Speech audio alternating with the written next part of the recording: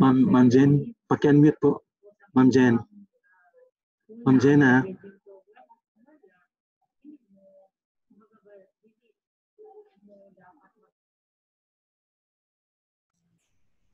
Excuse me, Ma'am Jen.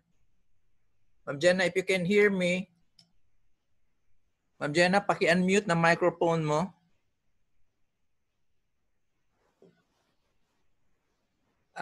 Ma'am Jen, excuse me.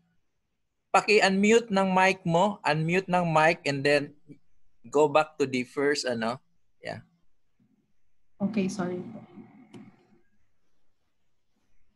Again, welcome everyone to the webinar number 5 program entitled Instructional Design for Open and Distance eLearning, ODeL. My name is Jenna and I am your moderator for today's webinar. This event is brought to you by the Commission on Higher Education, Regional Office 11, and the University of Southeastern Philippines, a Center of Development in IT Education. So this webinar is being attended through the Zoom application and also shown live at the CHED Regional Office 11 Facebook page. And this series of webinars organized by CHED Regional Office 11 will later be uploaded through YouTube. Just a reminder for our participants. Sir Rod, kindly show the reminders, please.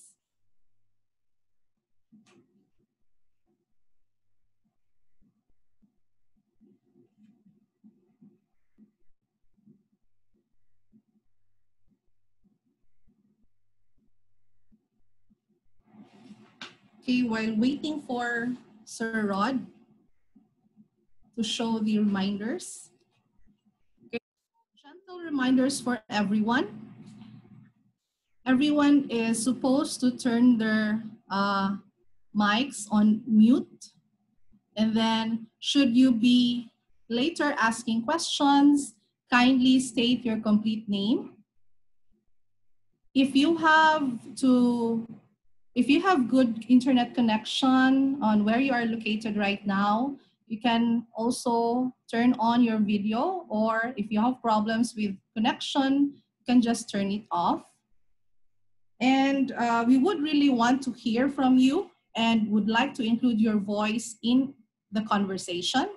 So kindly ask questions and share your comments through, if you are using the Zoom, kindly access the chat box panel on the right side of your Zoom player or raise your hand.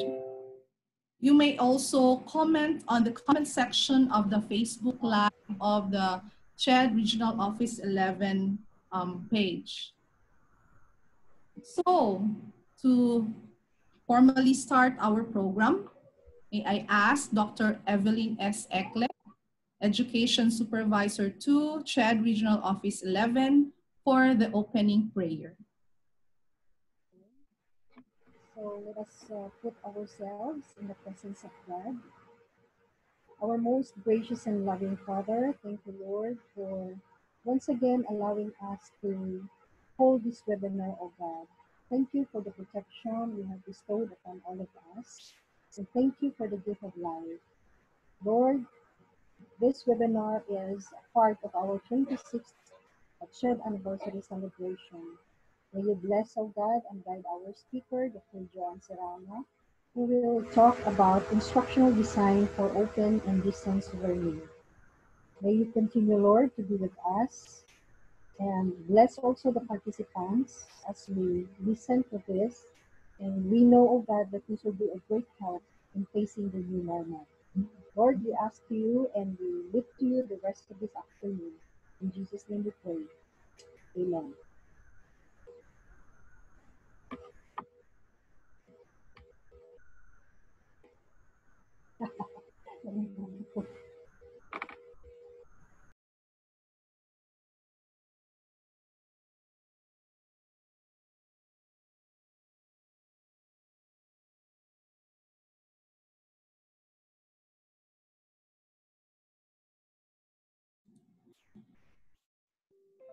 For her welcome message, I would like to call in the Director 4 of CHED Regional Office 11, Dr. Maricar R. Casquejo, CESO 3.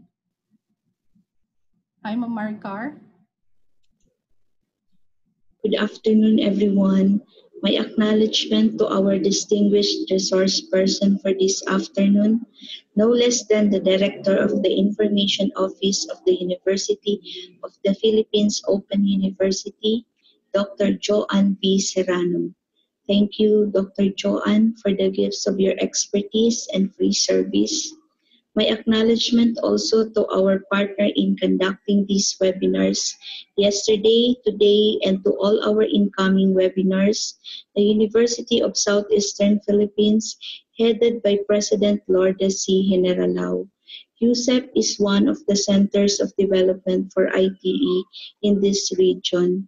Let me also acknowledge Dr. Randy S. Gamboa, the Dean of Institute of Computing of USEP. We were able to have generous experts as our resource persons because of the assistance of Dr. Gamboa. My acknowledgement also to the CHED 11 technical team headed by Dr. Luis D. Perez and the administrative team headed by Dr. Emma K. Bunsobre for supporting this initiative and for believing that our office need to do something no matter what the constraint is. And of course, to Engineer Rod Pangantihon, Education Supervisor of this office and the team for doing a great job in spearheading the conduct of our series of webinars. Thank you again, Pikari Brian, for the Zoom account. To all of you, whenever you are watching, listening to CHED 11's fifth webinar, I hope you are always in the best of health. For those who cannot log in the Zoom because we have reached the 300 registered participants, we are live in Facebook and YouTube, and CHED 11 is compiling the webinars conducted by our office for this to be accessible in our website as resources for our interested HEIs and faculty members. Your e-certificates will be emailed to the exact email ad you have specified in the feedback form, which can only be filled up within 2 hours after each webinar is conducted.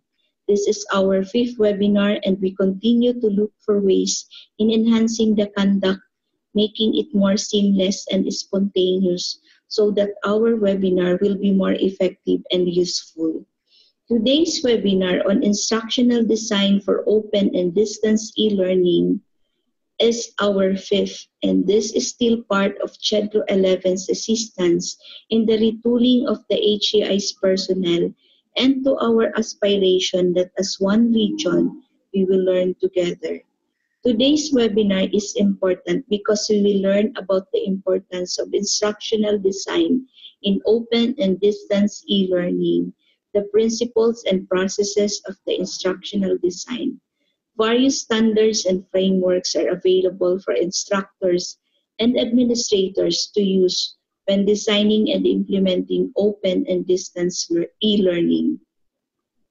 Let us take this opportunity as the Director of the Information Office of the University of the Philippines Open University herself, Dr. Joane Serrano, is with us to further our understanding and learnings.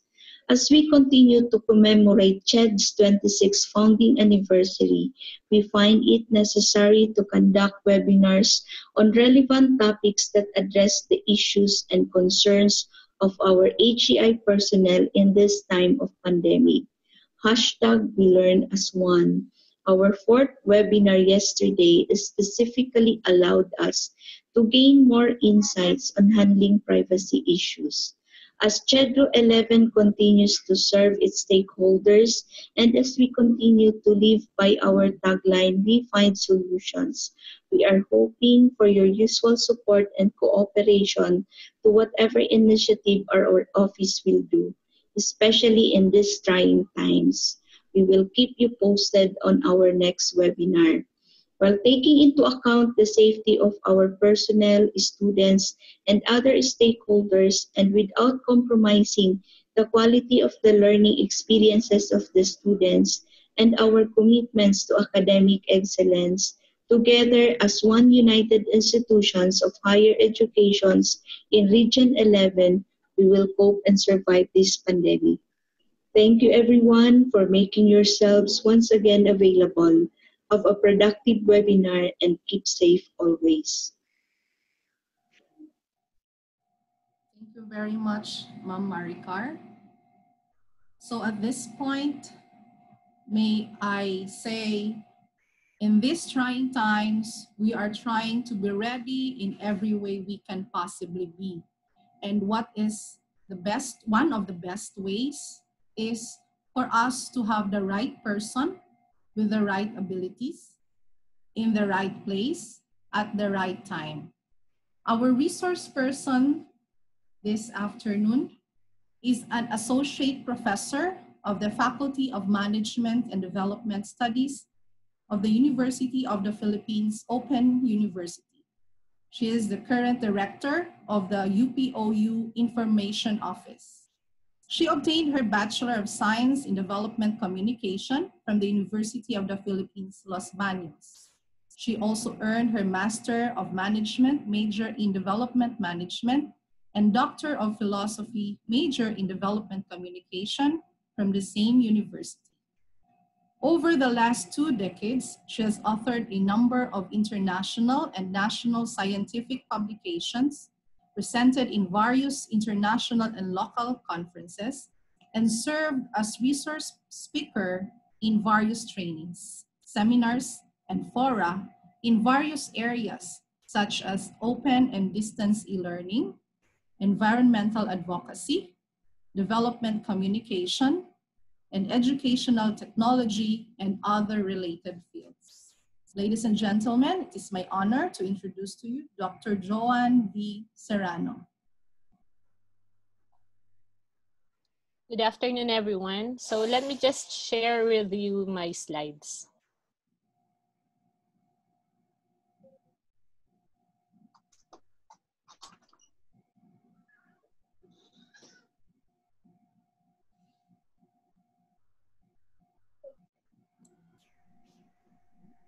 Okay, so I hope everyone is well despite the current global health crisis that we are facing right now. For many of us, or I don't know in Region 10, but here in Calabarzon, we have been in lockdown mode for almost 3 months. And I know even in your cases, you have had your share of webinars. So in my experience, in my social media accounts and email, there have been many push notifications on all kinds of webinars, video lectures, podcasts on online learning and other topics related to it. Today, let me share with you about, from the perspective of the University of the Philippines Open University, in terms of instructional design for open and distance e-learning, or ODeL. Due to the threat of COVID-19, academic institutions are facing decisions about how to continue teaching and learning while keeping their faculty, staff, researchers, and students safe from this global public health crisis. There have been many discussions on the modality of learning and other issues and concerns on how to proceed with the delivery of instruction this coming school year 2020-21. So this webinar series being organized by CHED Region 10 and USEP is actually one of these interventions. So in today's talk, I will be discussing 3 main points. I'll talk about what is instructional design and its importance, as well as the principles of instructional design and the process of instructional design.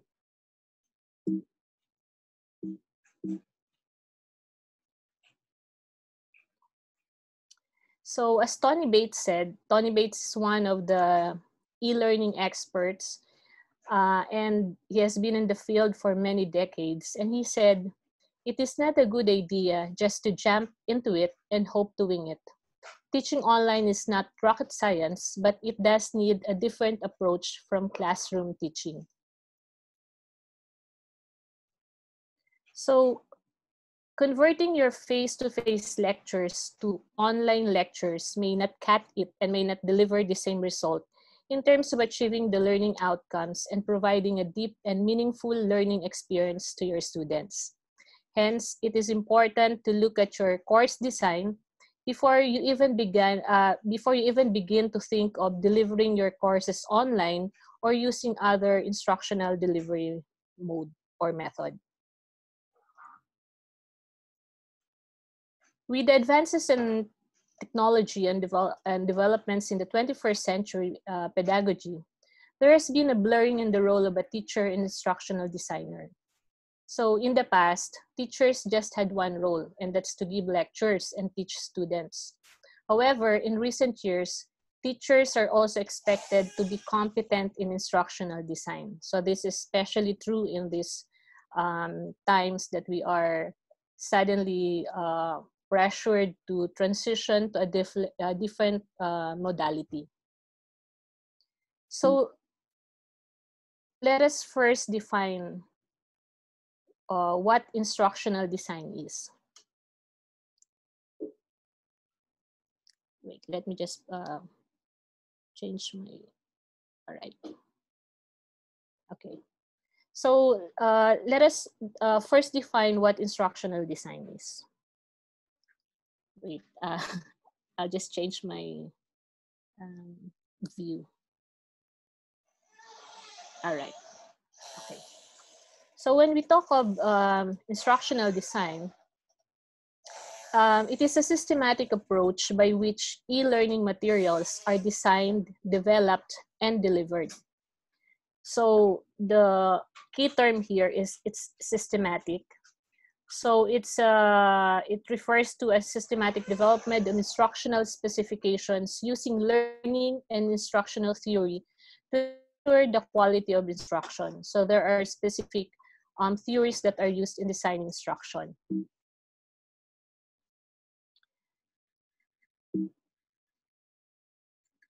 Instructional design is the entire process of analysis of learning needs and goals and the development of a delivery system to meet those needs. So it includes development of instructional materials and activities, as well as trying it out or implementing it and evaluating it, including all the instruction and learner activities. So instructional design facilitates learning by identifying the purposes of the learning, especially the learning objectives or learning outcomes, and it helps develop the learning experiences necessary to achieve those purposes. So instructional design is also helps in evaluating the effectiveness of those learning experiences in achieving the main purpose, as well as improving the learning experiences in the light of evaluation so as to better achieve the purposes. Okay, so as stated earlier, nowadays, there is a blurring between the role of instructional designer and a teacher. In the past, it's very clear.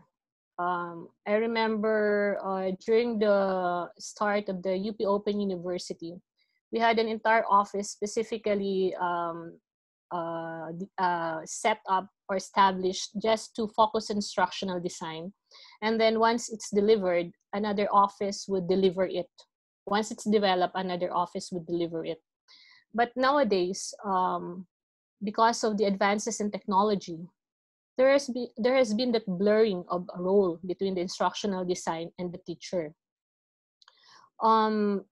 It is often assumed that teachers are not just knowledgeable, but also experts in instructional design nowadays. So as a teacher, you're expected to plan, create, and deliver educational or training materials for your institutions or other organizations or for other purposes. So you're not just expected anymore to just do a lecture, but you're actually expected to design an instruction.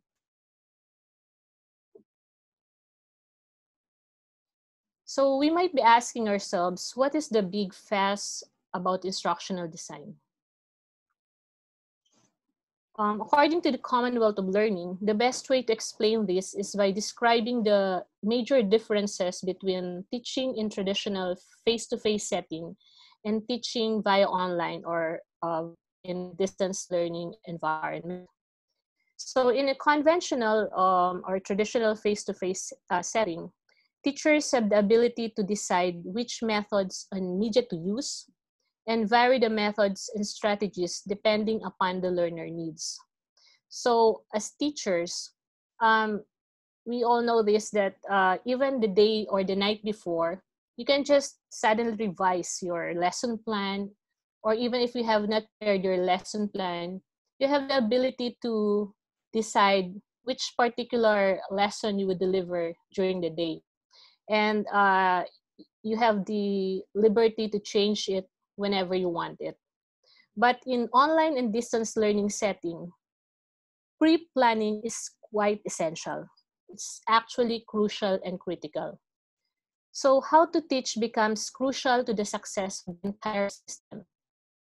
And in this particular scenario, learning materials are prepared in advance. So you cannot just wing it and just prepare your material during the day or just the night before your meeting or or the learning session. So there's the media to support those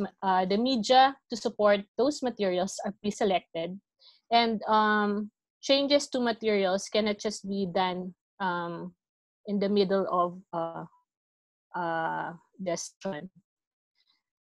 So before we proceed, let me just put in context my discussion on instructional design by sharing with you the worldview of the University of the Philippines Open University, which is the open and distance e-learning.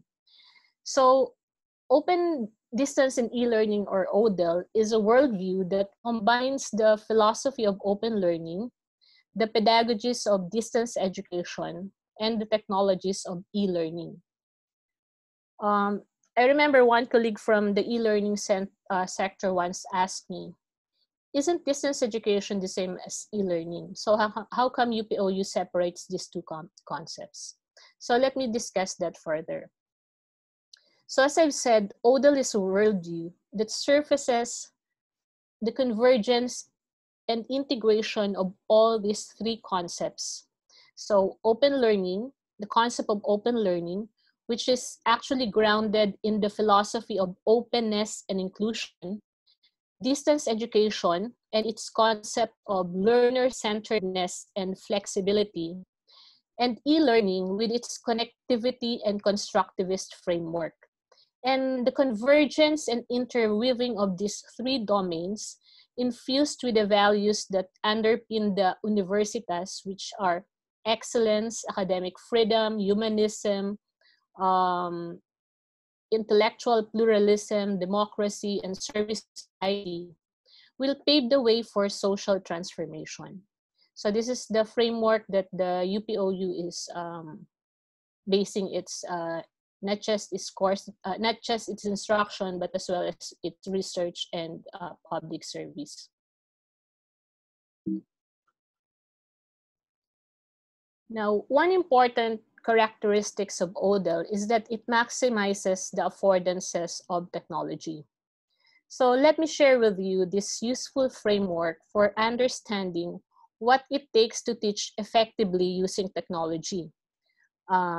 Because that's what you will be doing. Even if you will not be doing it purely online, even if you will be using a different modality or a blended or a combination of various modalities, essentially, technology will play a very crucial role in your instructional delivery in the coming months. So it's important to look at how these various components interact, or the interplay of these various dynamic components. So this is a useful framework for understanding what it takes to teach effectively using technology. So we call it some call it TPAC, some call it TPCK. It was actually proposed by Mishra and Kohler in 2006. So this is a useful framework for understanding what it takes to teach effectively using technology, since online distance learning relies heavily on the use of technology. Even before the disruption in education brought about by the COVID pandemic, teachers often treat technology as if it is separate from teaching and learning. And I'm sure you have attended many workshops on how to teach effectively, but did not include discussion on what technology and tools to use in the learning activities. And likewise, I'm sure you have also attended workshops and trainings conducted on the use of some specific software or app, but how this technology fits in your teaching and learning approach has not been discussed. So Mishra and Kohler pointed out that the separation of discussion of pedagogy and technology actually leads to various problems. So let me summarize it into 4 problems. or issues.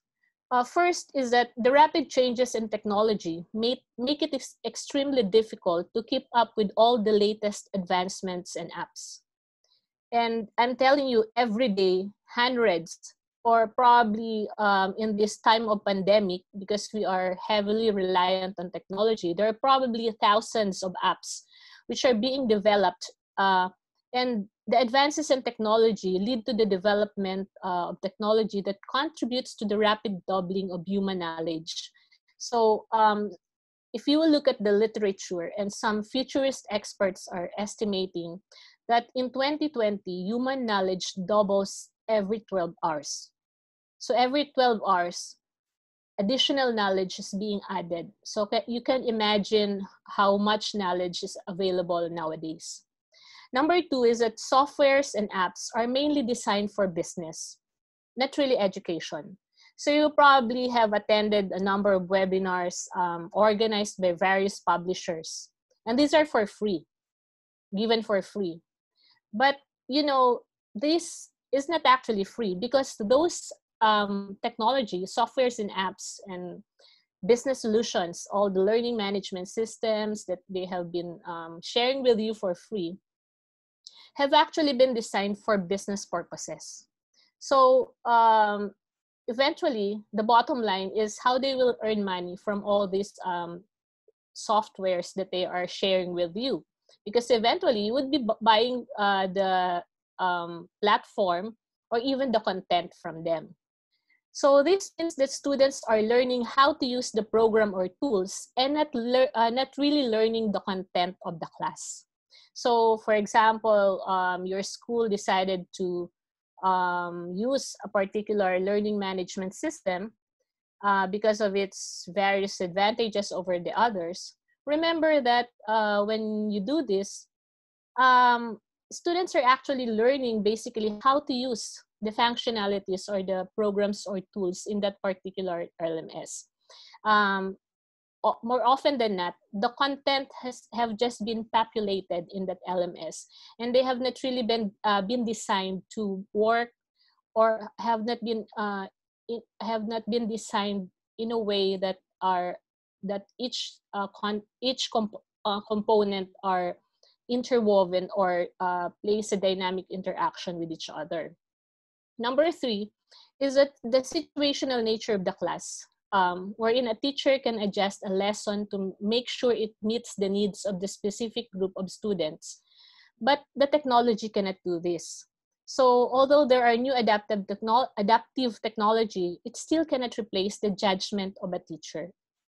And number four, the emphasis is on what and not how. This means that the lesson becomes about what technology are we going to use, what does it say, what skills that it require, instead of how can I teach my students. So the framework highlights the dynamic interplay between and among the various components of teacher knowledge in terms of technology, pedagogy, and content. In this framework, there are three primary forms of knowledge. So we have the content knowledge, if we will look at the blue circle, and then we have the pedagogical knowledge, which is the yellow circle, and then we have the technological knowledge, which is is it the pink one or a lavender? And the center of the diagram, which is known as the TPCK, represents a full understanding of how to teach with technology. So this framework was developed to explain the set of knowledge that teachers need to teach their students a subject, teach effectively, teach their students a subject or the content, teach effectively or the pedagogy, and the use of technology. So keep in mind that this is not the same as having knowledge of each of the three primary concepts individually. So it is given that as a teacher, you should have individual knowledge of these concepts.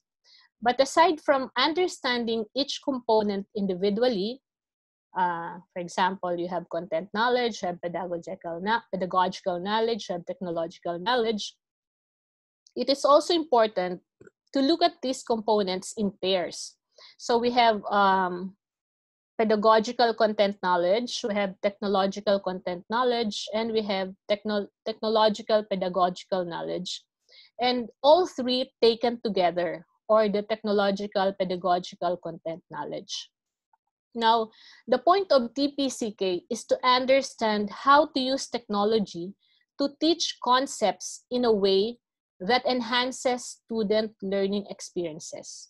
So it's not about the technology per se, but the dynamic interplay of these three components. So they're in equal footing, and it's important that you look at the dynamic interaction of these three components. Now, let us look at them one by one, because this is very important when you are designing your instruction.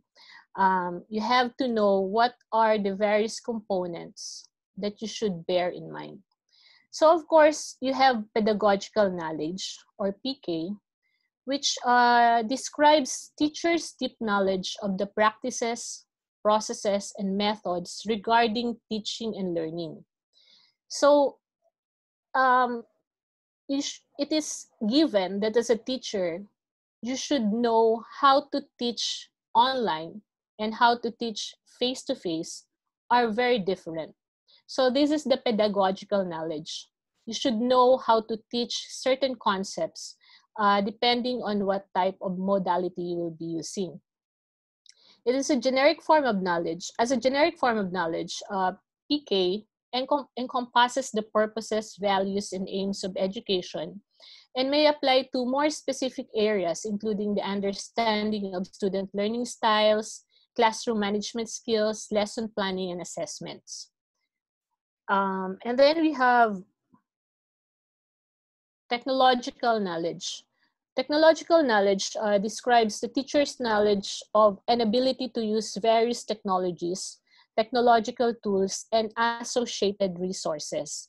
A little later, we'll be talking about various learning resources, which are very important in designing your instructional material or method. And then this particular knowledge includes skills on how to use or operate certain technology. So remember, technology now plays a very important role in the way you teach. So you cannot just say, oh, I will let my students operate a certain tool or technology, because you will not be seeing them face to face anymore all the time. So as a teacher, you should have technological knowledge on how to use certain apps or softwares or other technology, even if they are not online, because it is one of the expectations from you. Another is the content knowledge, which describes teachers' own knowledge of the subject matter. So it may include knowledge of concepts, theories, evidence, and organizational frameworks within a particular subject matter.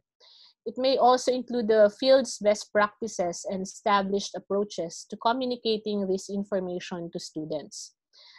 This will, of course, differ according to discipline and level. For example, senior high school science and history classes require less detail and scope than undergraduate or graduate courses. And then we have the pedagogical content knowledge, which is a concept actually proposed by Schulman in 1986, and which inspired the TPCK model. It has to do with a teacher's knowledge on how his or her subject matter should be taught. It focuses on promoting learning and on tracing the links among pedagogy and its supportive practices. So PCK is concerned with the representation and formulation of concepts, pedagogical techniques, knowledge of what makes concepts difficult or easy to learn, knowledge of students' prior knowledge or learning, and theories of epistemology. It also involves knowledge of teaching strategies that incorporate appropriate conceptual representations in order to address learner difficulties, as well as misconceptions, and foster meaningful understanding. So that's pedagogical content knowledge. And then, of course, we have the combination of technological content knowledge, or TCK, which refers to knowledge of how to use, how how the use of technology impacts on the subject matter, including how it is represented, organized, and learned. So it involves understanding how the subject matter can be taught through the use of appropriate technology best suited for specific subject matter. So this is where questions come in, like, how do I teach a particular subject matter? How do I teach condensation if it's online? How do I conduct laboratories if it's online? So you as a teacher, you should have this technological content knowledge, because this will make or break whether you will be able to achieve the learning outcomes. So it is important that teachers know not just the subject matter, but of course, the manner in which the subject matter can be changed by the application of technology. And then we have the technological pedagogical knowledge, which refers to knowing what technology to use for a particular teaching task, knowing how to use a particular technological tool to achieve a particular learning outcome or set of outcomes, and knowing what pedagogical strategies are appropriate and effective, and using technologies according to these strategies. And then, of course, the combination of these various components, which is the TPCK. And according to Mishra and Kohler, TPCK requires an understanding of the representation of concepts using technologies, pedagogical techniques that use technologies in constructive ways to teach content, knowledge of what makes concepts difficult or easy to learn, and how technology can help redress some of the problems that students face. Knowledge of students' prior knowledge and theories of epistemology, and knowledge of how technologies can be used to build on existing knowledge and to develop new epistemologies or strengthen old ones. Okay, so in order for you as teachers to make effective use of this framework, you should be open to certain key ideas. So number one is that concepts from the content being taught can be represented using technology. Number two, pedagogical techniques can communicate content in different ways using technology. And three, different content concepts require skill levels from students, and technology can help address some of these requirements. And students come into the classroom with different backgrounds, including prior educational experience and exposure to technology. And lessons utilizing technology should account for this possibility. And number five, technology can be used in tandem with students' existing knowledge, helping them either to strengthen prior epistemologies or develop new ones. Okay. So I know that's a lot to take in, but just breathe in for a while. Anyway, this video will be shared later, and you can just go back to this and try to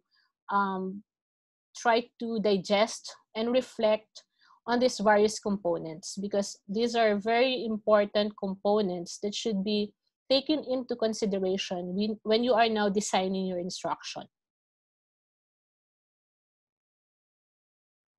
Okay, so now let us go to the principles of instructional design.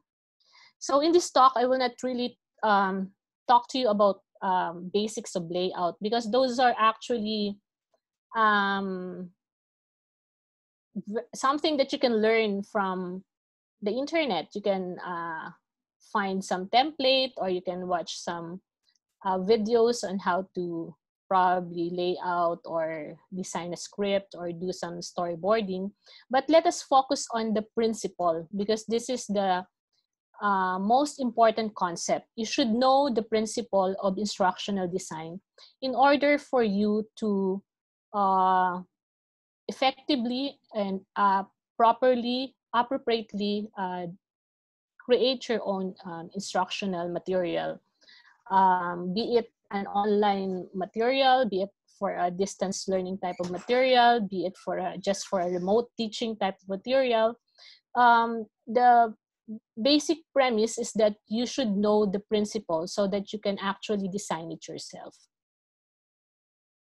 Okay, so according to Bitham, there are actually 4 principles that you should bear in mind when you are designing an instructional material or content, especially if you are integrating technology in your design. So number 1 is that you should design for learning outcomes. Number 2 is you should design for learners.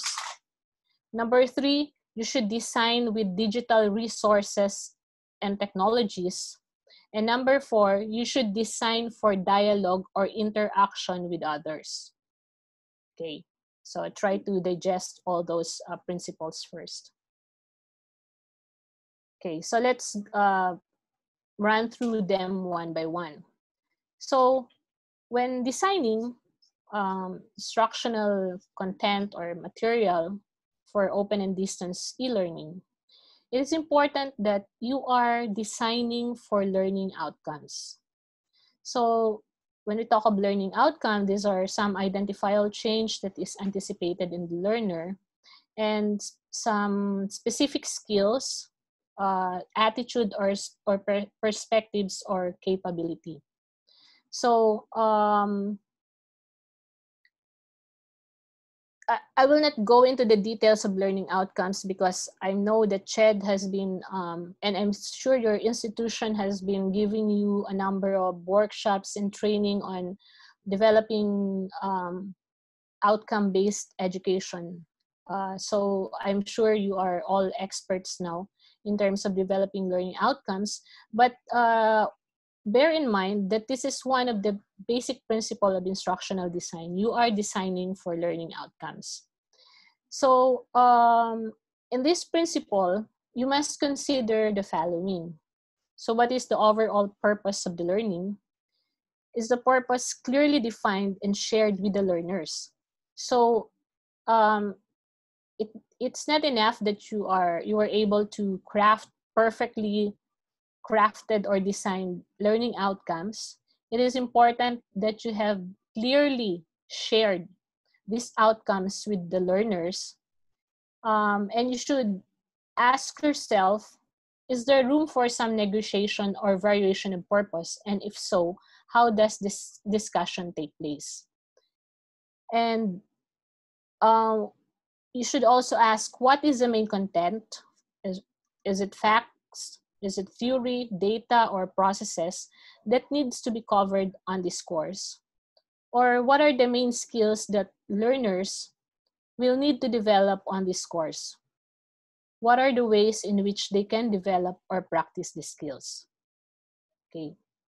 And then you should also ask, so I'm running through this. You can consider this some sort of a checklist. So another point is that what new knowledge or skills, capabilities, and or attitudes will learners gain? Are these made explicit as learning outcomes, including digital capabilities? How will learners know when they have achieved the outcomes and how well they are doing? What different kinds of feedbacks are available? How will learners be assessed, if at all? Are the assessment criteria clear and relevant? How could the learning process be captured? Example, using digital services to support reflection, review, sharing, and feedback. And now we go to the second principle, which is designing for learners. So in the design for learners, instructional design must address issues of access and inclusion, taking into account the diversity of learners in terms of their experiences, approaches, and support requirements. So remember that aside from the learning outcomes, you are now designing for your own learners, and they have diverse characteristics. So again, some of the checklists that you can ask yourselves, are the outcomes appropriate for these learners? Okay, so you have designed, you have crafted the learning outcomes, and you feel that they are appropriate for a particular subject. But now you have to ask yourself, are the outcomes appropriate for these learners and for all the learners? How could different challenges be introduced? Do learners have choices about how they carry out a task? For example, about the tools they use, the media they reference, other people they participate with. Are learners' differences valued? Example, by setting collaborative tasks, by rewarding innovation as well as accuracy. How are support and feedback adapted to individual learners' needs? Are there opportunities to work individually and collaboratively during the activity? How are learners involved in the design process? Remember, one of the premise in open and distance e-learning is its learner-centeredness. For example, students are able to negotiate over outcomes, tools, and assess tasks. How will you address differences in learners' digital confidence, capability, and access to digital resources? Where can you signpost them for further support or for further challenge? And then the third principle in instructional design is you are designing with digital resources and technologies in mind. UNESCO has in 2011 has been maybe even earlier than that, has been espousing and promoting and advocating for the use of open educational resources, which is why in designing in the principle of instructional design, one of the principle is that you design with digital resources and technologies in mind. But it doesn't mean that you will disadvantage those students who do not have access to digital resources and technologies as well. So in choosing tools and resources, it is important to consider their affordances. What the tools and resources are good for relative to the desired learning outcomes, which are a function of the subject matter and educational level as well as learner capabilities. What resources will learners have access to? So this is what I've been saying earlier, that even though you are designing with digital resources, you should take into consideration if your learners have access to internet connectivity. If not, how will you make these learning resources in digital format available to your students? What resources do you expect them to access for themselves? And have you ensured that all the resources you provide are accessible?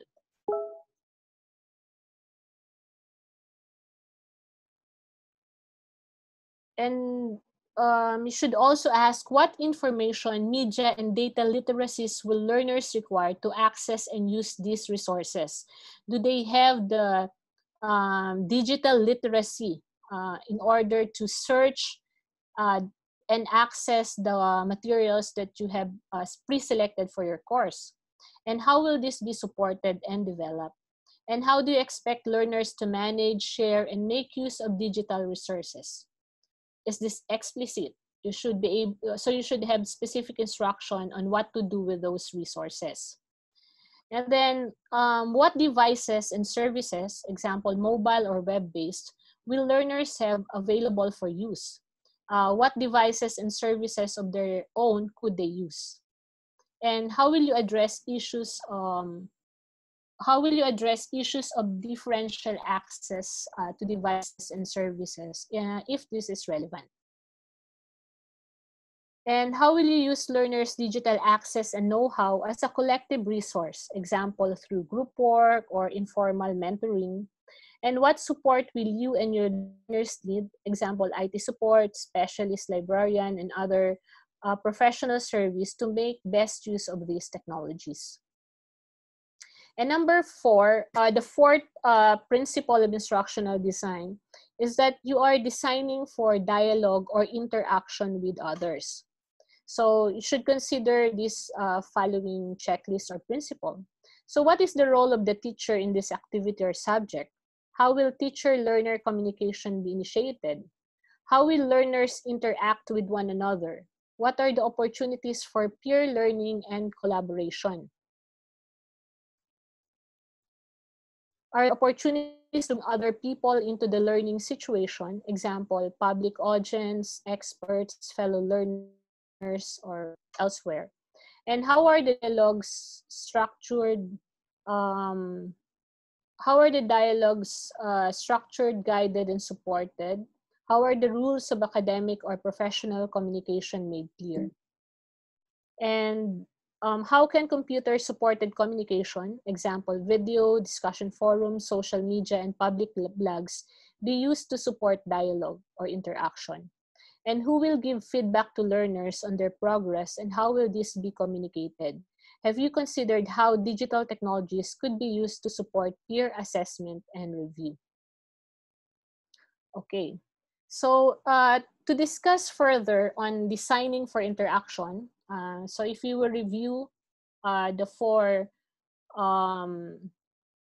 principles in instructional design, we have designing for learning outcome, designing for learners, designing for digital resources, and the fourth is designing for interaction.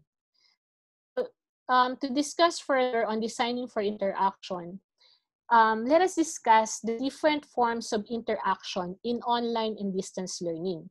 So most of the time, people would have this misconception that when it's online and it's delivered via distance, that there are no interactions anymore. They would sometimes say that the interaction is actually gone, or there's no interactivity anymore. But that is not true. So if we look at this framework designed by Anderson, he emphasized that interaction has always been valued in distance learning, even in its most traditional or independent study format. Lorillard constructs a conversational model of learning in which interaction between students and teachers played a critical role. And Bates said interactivity should be the primary criteria for selecting media for educational delivery. So if you will look at this figure, you would see the various interaction that occurs in open and distance e-learning. So you have the learner-learner interaction, you have the learner-teacher interaction, you have the teacher-teacher interaction, you have the teacher-content interaction, content-content interaction, and the learner-content interaction. So when you talk of learner-content learner-content interaction, a learner interacts with content by undertaking a learning task independently or by him or herself. Example of this type of learning activity are answering self-assessment questions, reflecting on an assigned reading, taking a quiz where feedback is automated, as in online quizzes. I think you have already discussed about the learning management system. So there's a functionality there wherein you can set up a quiz and then you can have it automated so that students would have an automatic feedback on the result of the quiz. So that's one type of learner content interaction. These activities allow students to ascertain their understanding on of the content and immediately apply it to their immediate context. And then you have the learner-teacher interaction. There are also learning activities where the learner relies on a teacher for feedback. So written tests, oral examinations, tutor mark assignments are examples of this type of activity. So the feedback provided by the teacher in these activities help learners to learn more effectively, improves their motivational state, clarifies their understanding of the content, and facilitates their progress in the course. So learner-teacher interaction refers to all communication between the teacher and the learner that occurs throughout the course. So it can be asynchronous, such as in the case if you have a learning management system and you put up a discussion forum there, and then it's where you ask your student to answer certain questions, and then you ask them to interact with one another by review each other's and there's also the synchronous one. You can probably do an online lecture, or you can have a face-to-face online consultation. So all these kinds of communication, be it in text, audio, video, and other forms of communication media, refers to that interaction between the learner and the teacher. However, you should be warned that the facility of such communication leads many new teachers, especially those who do not have experience in doing a blended or an online type of learning teaching. Teachers sometimes they sometimes feel overwhelmed by the quantity of student communications and the rise in students' expectations for immediate responses. So you should draw the line. This should be very clear in your course guide or in the rubric on when, how, and what will be the manner of your response to your students. Okay. And then there's the learner-learner interaction. So this is very important because there is that misconception that in online and distance e-learning, there are no interactions that happen anymore among the students. But again, that is not true. This type of interaction is both cognitive and social in nature and refers to communication between and among peers with or without the teacher present. So they can actually interact with one another even if you are not there. So the interaction can be one-to-many or class-based. It also allows learners to discover different ways of thinking about solving problems, allow pluralism, and increases the completion rate and the acquisition of critical social skills in education. According to Anderson, modern constructivist and connectivist theorists emphasize the value of peer-to-peer interaction in investigating developing multiple perspectives. This type of interaction includes collaborative learning, peer tutoring, student-led teams, and other activities. Some other specific examples in my class, these are the activities that I do. I ask them to pair share, peer critique, do a case analysis, interact in the discussion forum, do a collaborative writing or presentation, peer review of work, and even debate. Okay, so and then of course we have the teacher-teacher interaction. So this type of interaction can be in the form of professional development and support through a scholarly community of teachers. So teachers can interact with other teachers to share best practices or experiences in terms of content, technology, and pedagogy. So later on, if you are now going through with the semester for school year 2020-2021, you can still continue with this kind of webinar series so that you teachers can interact with one another, share best practices, and this becomes a support platform for you, especially those who are just new to this type of modality. And then we have the content interaction. So in this type of interaction, oftentimes content is programmed to interact with other automated information sources so as to refresh itself constantly and to acquire new capabilities. So this is very, there are a lot of developments and advances in this field, especially with the rise of the artificial intelligence as well as the data analytics. Okay, so now that we've discussed the definitions, the definition, the importance, what else have we discussed? The framework, the design principle, the various interaction, that happen in open and distance e-learning, let us now move into the process of instructional design. So you have to take into consideration all those that we have discussed earlier in order for you to design effectively. Okay, so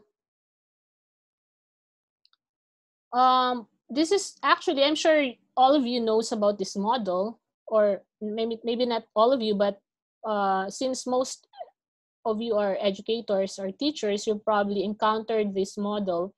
And this is actually very popular. So let us take this model in the design of our instruction. So we have the ODeL model, which is one of the most popular instructional design models used for technology-based teaching.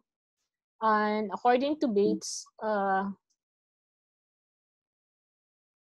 this model is applied on iterative basis with evaluating leading to reanalysis and further design and development modifications. So this is not linear. This is not just circular, but it's actually iterative. So you can go back and forth in various areas of the model. So ADI stands for Analyze, Design, Develop, Implement, and Evaluate. Okay, so ADI. This is a very basic and quite popular in designing instruction.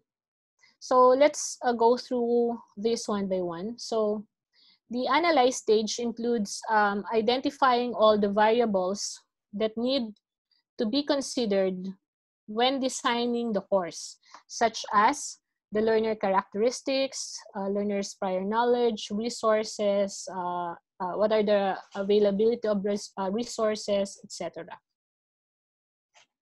And then the design stage includes identifying, of course, identifying the learning objectives or outcomes for the course and how the materials will be created and designed, and deciding on the selection and use of technology, such as, are you going to use a learning management system, or probably your students are just using data and internet connectivity would be a problem and they can only access Facebook. So you can probably explore the use of social media or probably other media such as video. And then another is the develop stage, which includes the creation of content, including whether to develop in-house or outsource, copyright clearance for third-party materials, as well as the loading of content into a website or LMS and so on. And then the implement stage, this stage is the actual delivery of the course. So you have designed and developed the course, and now you are ready to roll out or to deploy or deliver the course. But of course, it includes any prior training or briefing of learner support staff as well as student assessment. And then included in the implementation stage are collecting feedback and data in order to identify areas that require improvement, and this feeds into the design again and development and implementation of the next, which is why I said it's actually an iterative process. And then of course, the evaluation. So the evaluation stage includes collecting feedback and data in order to improve the particular course. Okay, so this is actually the ADI model. So as you can see, you have to analyze, you design, you develop, you implement, you evaluate.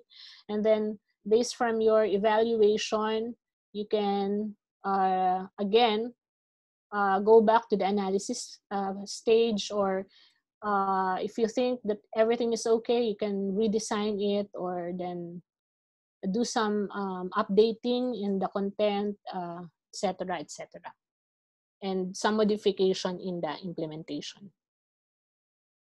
Okay. So now with all those principles and process in mind, let's try to look, I want you to look at open and distance e-learning from a systems perspective.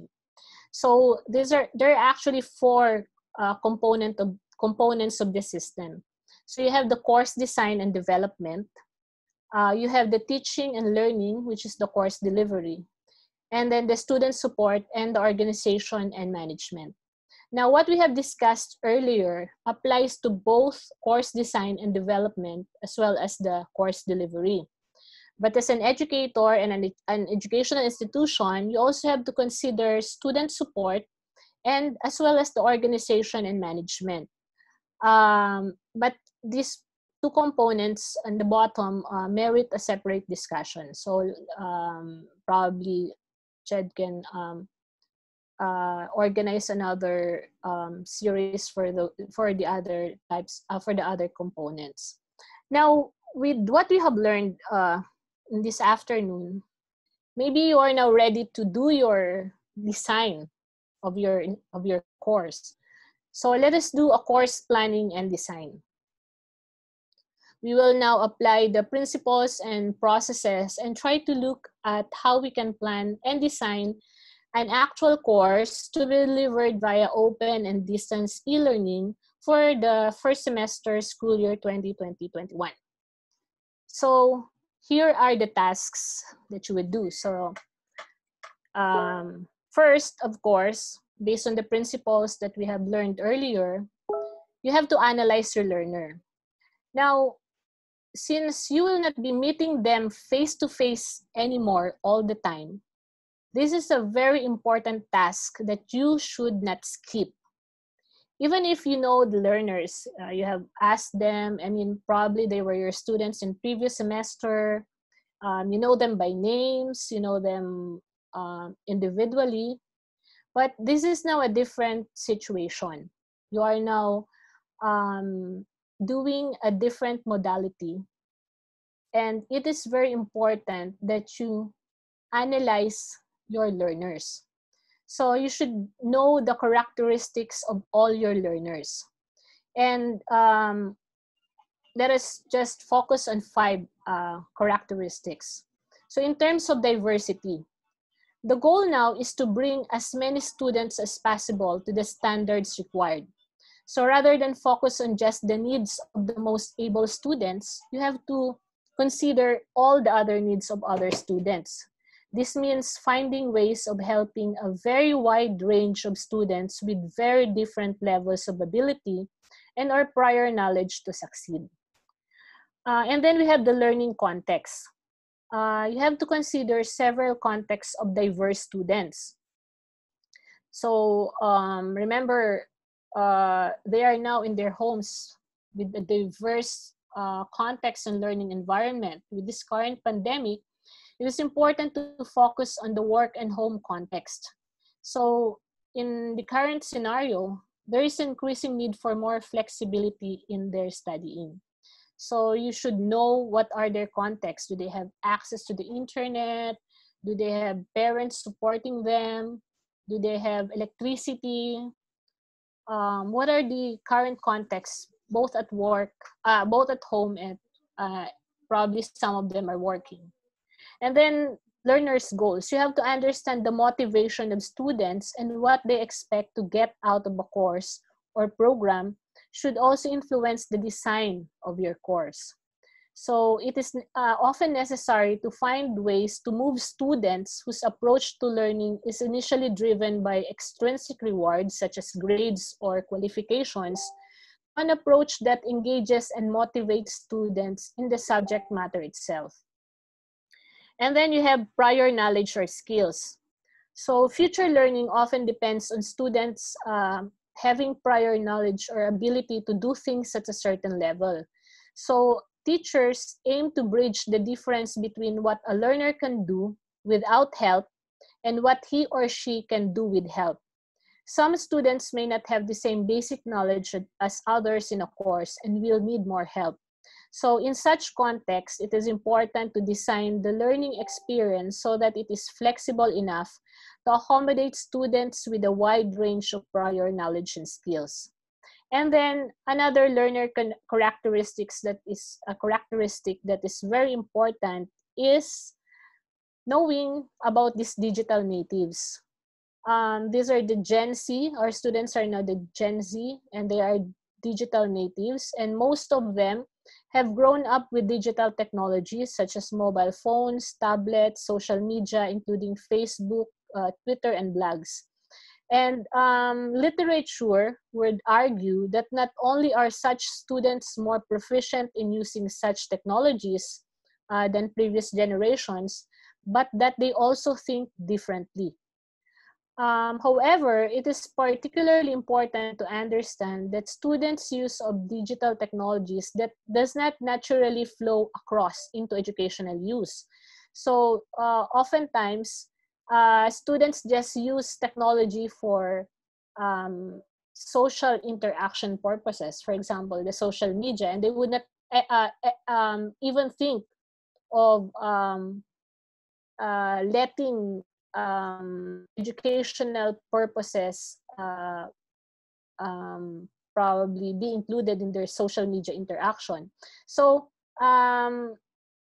it is important that when you do this, the teachers should make a good case for it.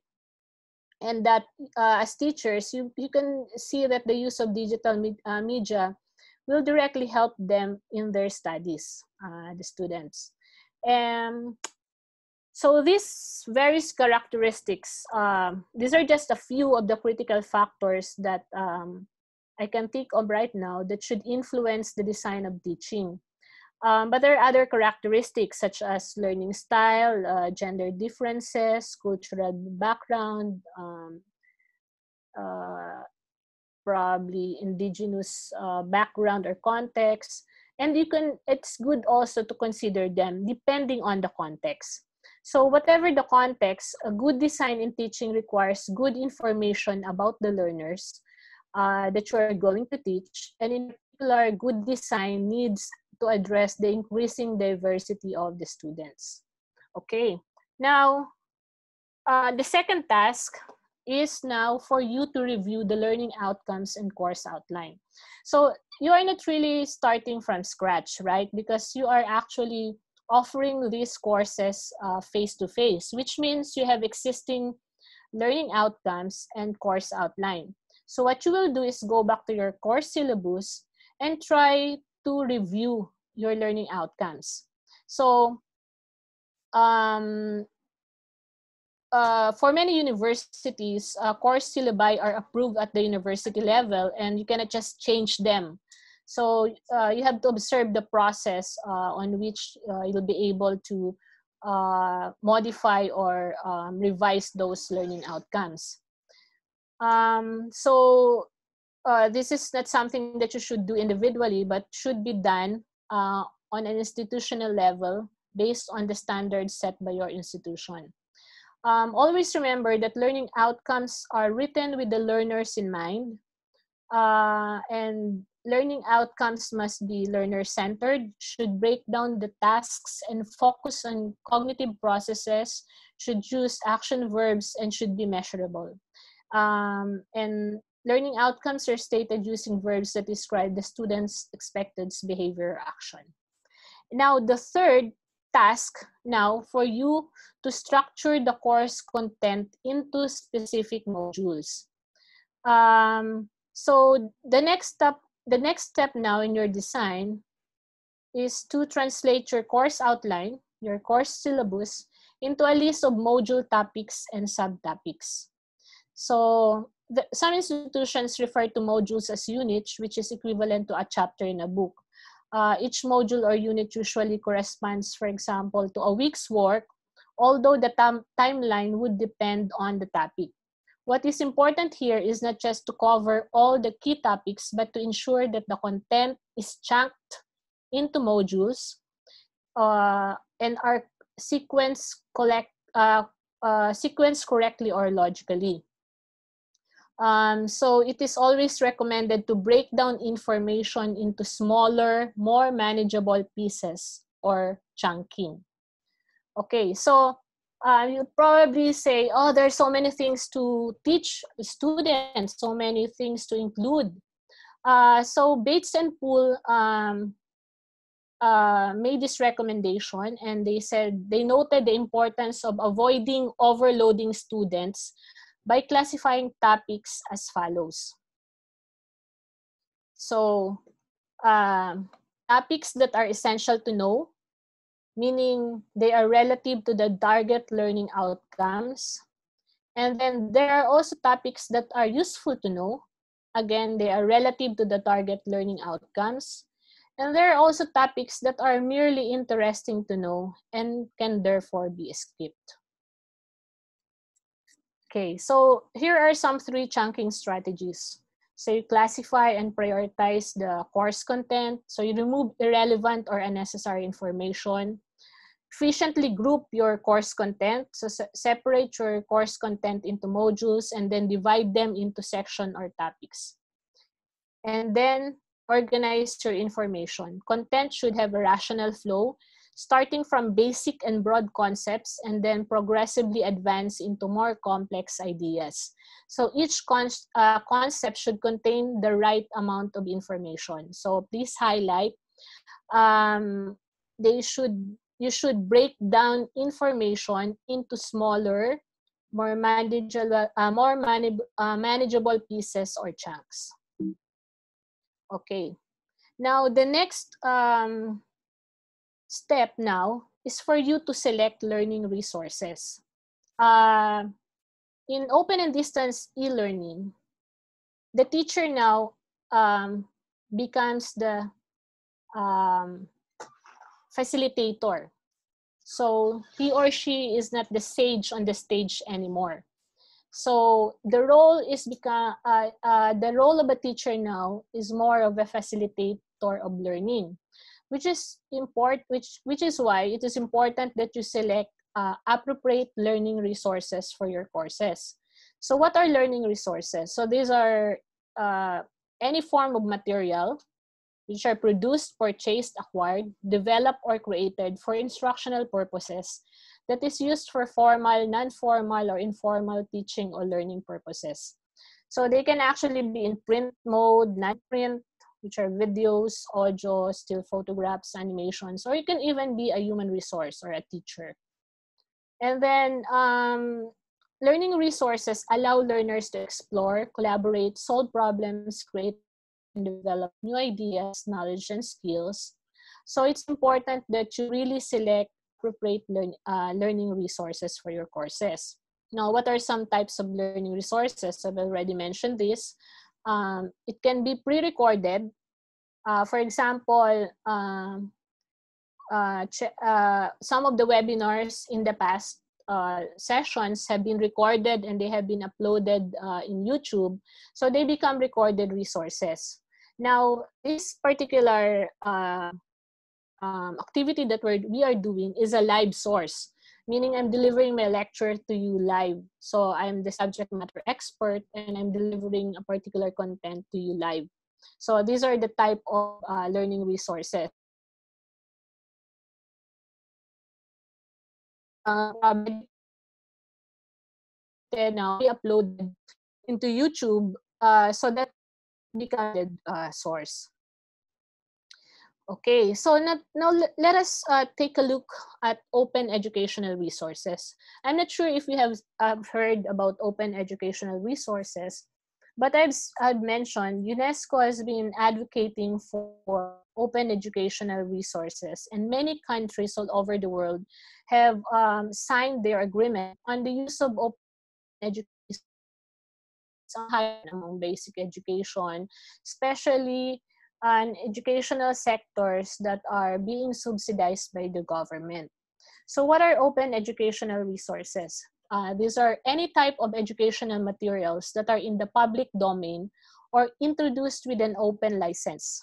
Usually, you can see there the Creative Commons license. And the nature of these open materials means that anyone can legally and freely copy, use, adapt, and reshare them.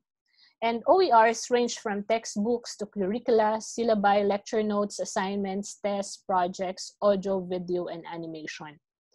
So just to highlight, OERs are free, they are publicly available, and you can copy, use, adapt, and reshare them.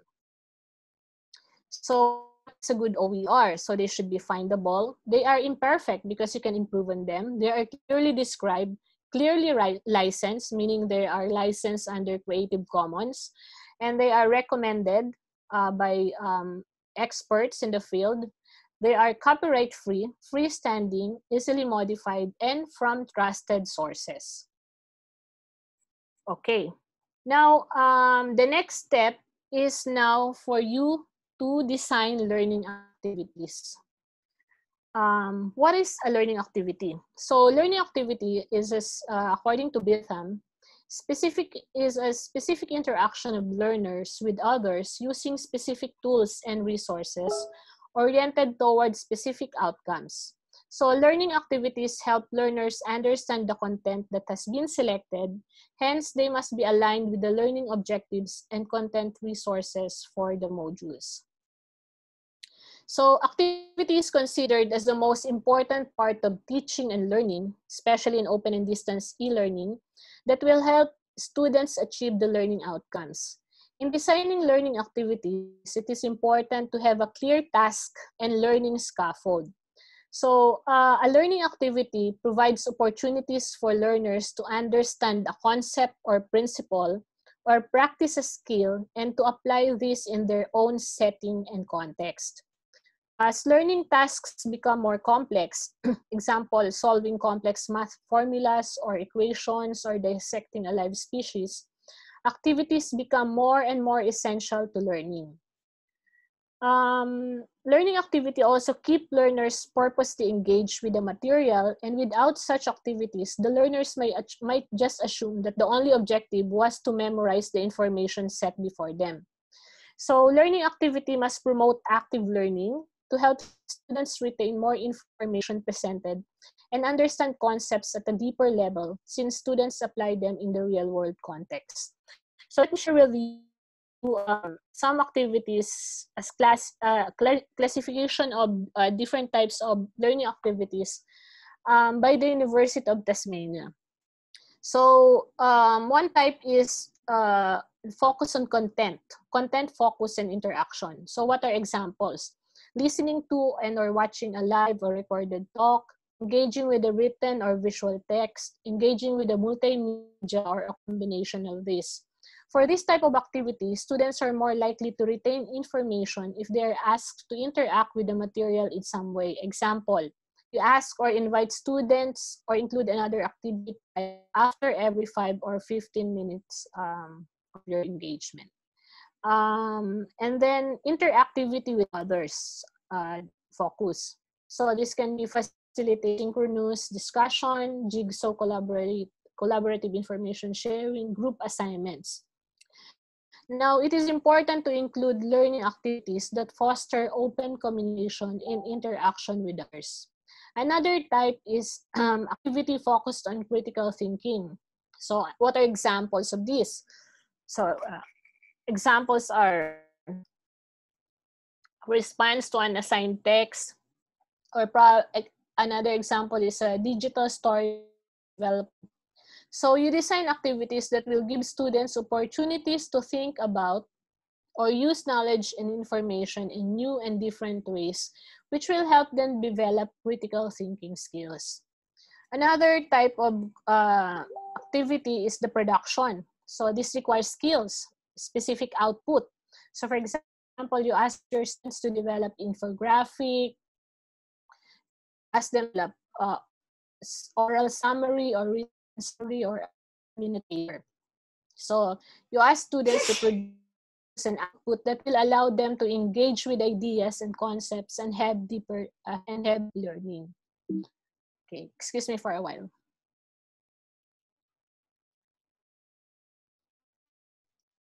Okay. And then another type is a problem-solving type of activity. Examples are simulation, or case studies, or class solution and consequence.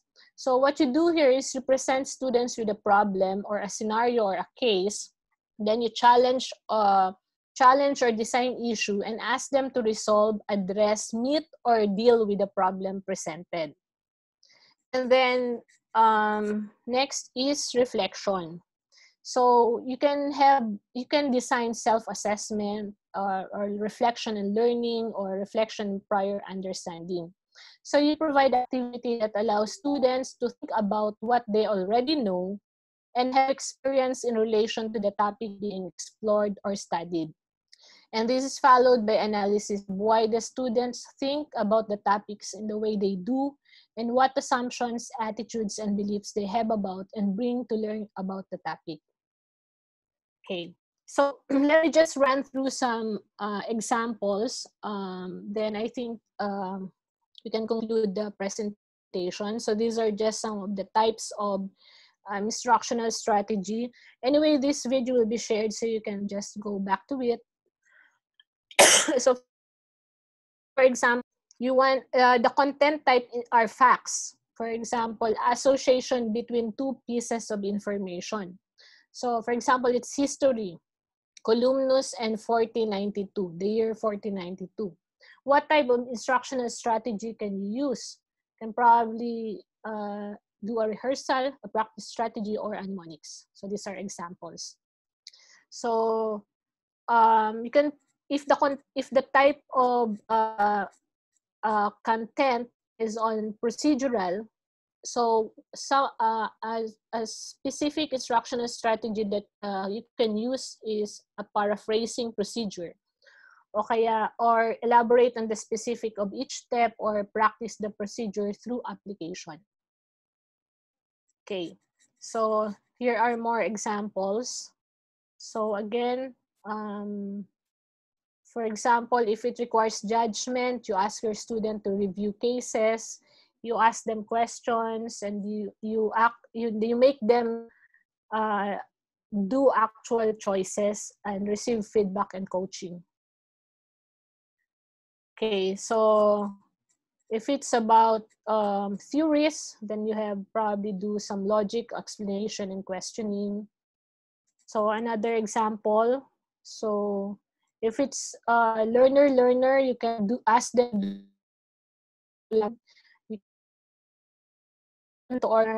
or probably some case study exercises. Okay, so if it's learner teacher, you can ask them to write essay, and then you as a teacher would give feedback to them, or you can ask them to compile their what they have done for the class, and you have a portfolio, etc. So here's another type of learning activities. So for example, you can even have problem-based learning, wherein students can learn real-life problems and solutions. Okay, so here are other types of activities. Okay, now we go to assessment. So assessment is used to describe the various methods used to determine the extent to which learners achieve the intended learning outcomes of instruction. So the key to quality assessment is to ensure that the right samples of a learner's work are gathered in order to accurately make inferences about the extent of learning or achievement. So it's important that you design assessment strategies that would surface the work of the students. So it's not enough that you just do multiple choice types of assessment anymore, because it's important that as a teacher, you should be able to make accurate inferences on the extent of learning or achievement of learning outcomes by the students. Okay, so what are some of the characteristics of online assessment? So construct, assessment reflects the content area that all learners need to know. Assessment involves activities based on significant aspects of the subject area. And then coherence, assessment is a coherent process involving types of element. So assessment process should form a coherent whole. Assessment matches the purpose for which it is being done. And the assessment is aligned with the curriculum, instruction, and predefined learning outcomes. And then, of course, modes. Multiple modes of assessment should be applied for online learning. So as I've said, it's not enough that you should just develop multiple choice type of assessment anymore, but you should allow for peer or group appraisal, learner, or self-assessment. In order for you to be able to assess if the student really are able to accomplish the learning outcomes. So, and then these are other areas for online assessment. So you can just go back to this in detail. So let me just run through some principles for assessing learning. So good practice encourages learner-faculty contact.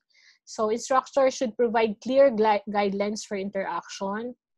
Well-designed discussion assignment facilitate meaningful cooperation among learners.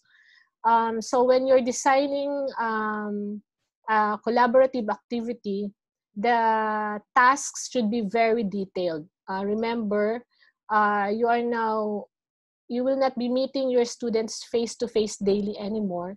So every task should be described in detail.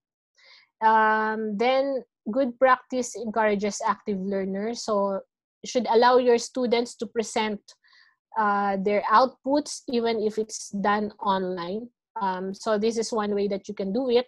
Or if synchronous type is not possible, you can ask your students probably to video record their output and then submit to you the link so you can assess later. And then instructors need to provide two types of feedback: information feedback and acknowledgement feedback. So you should acknowledge the submission of your students.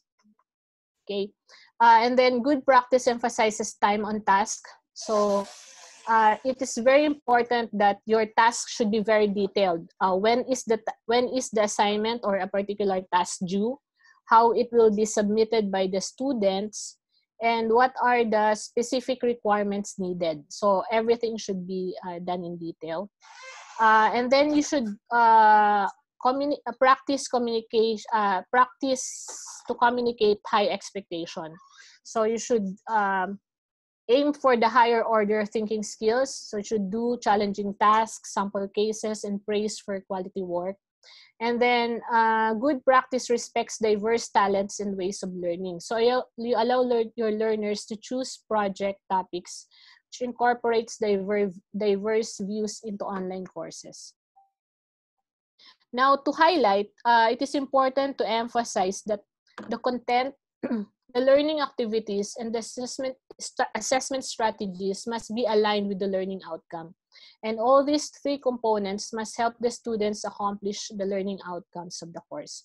So when you design your instruction, you should bear in mind that all these areas should address the learning outcome of that particular course. Okay, so in this frame now, in this slide, this is what we call in UPOU the horizontal plan. So you can probably take a screenshot, and this will be your plan. You can consider this as your plan in designing your actual course. So for example, you have a timeline, for example, 1 week. And then you are able to structure your course and chunk them into modules. So for example, one course, for example, basics of algebra, you'll probably have 5 main topics, or probably have 5 modules. And then for each module, you should have learning outcomes. And then for each module, you should identify the topics and the subtopics. And then you'll identify the learning resources. When you do the learning resources, you should be very detailed and you should do some annotation. For example, you put there video lecture on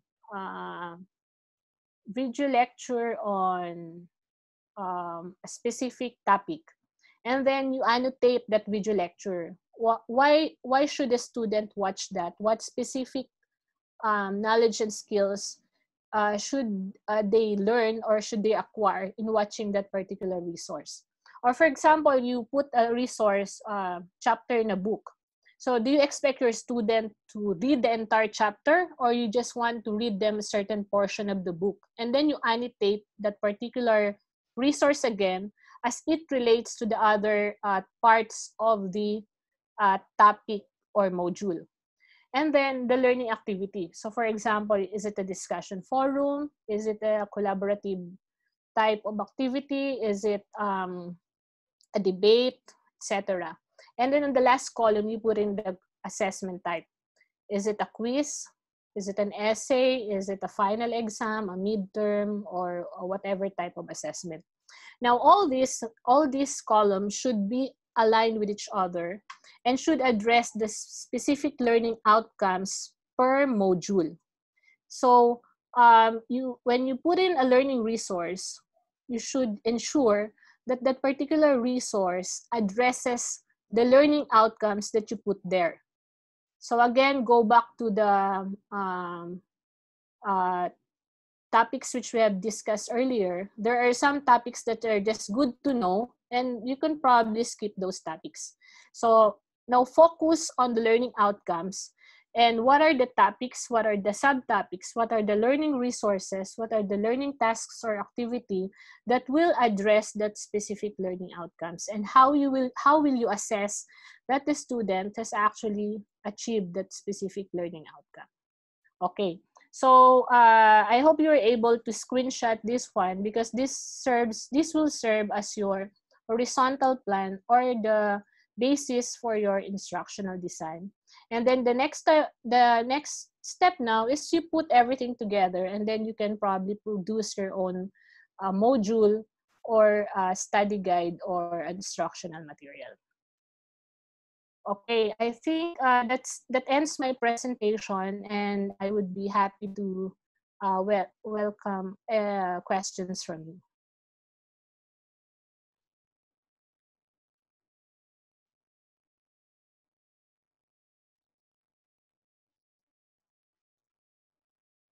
Yeah, I'm now open for Ma'am Jenna.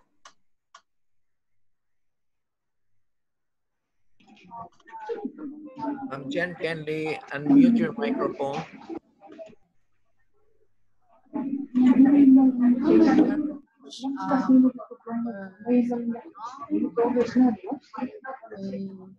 have around 10 minutes. I hope we still have 10 minutes for question and answer.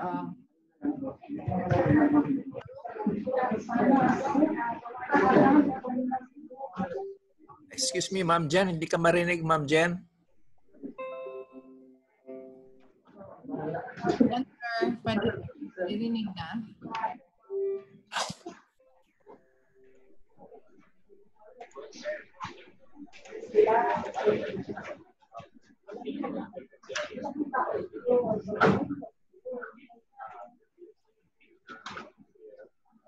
Naririnig na po ako.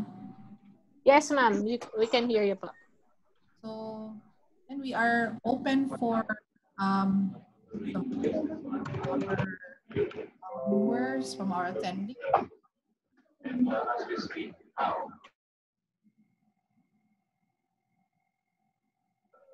On my end, para akong nagkaroon ng crash course, parang review ng pagkarami-raming courses during my undergraduate program, ma'am. Mula sa of the plan hanggang sa assessment, tuloy-tuloy.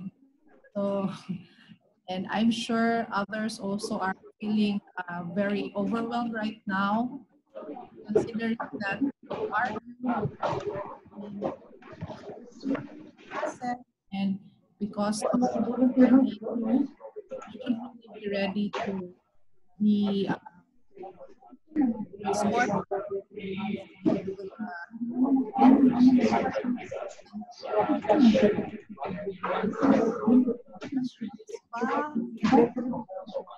I think many of the are asking for presentation.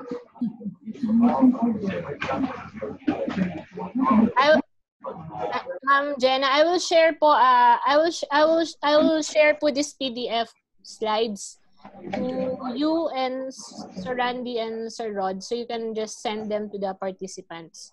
Wow, thank you very much for your generosity. For academic honesty in online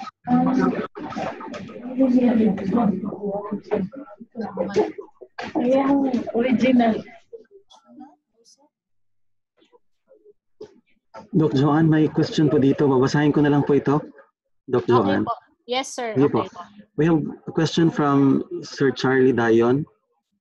May question po siya dito, no? I have two questions for our generous resource speaker to answer. First, how can the learners be involved in the instructional design when their physical presence in the school is restricted? Second, is the instructional design for ODeL be limited or determined by the peculiarities of HCIs in terms of vision and mission? Thank you very much for the So for the first question, how can the learners be involved in the instructional design when the physical presence in the school is restricted? So when doing a learner analysis po, you can probably design a Google form where you can send the questions to your students so that they can access them online for those with online access.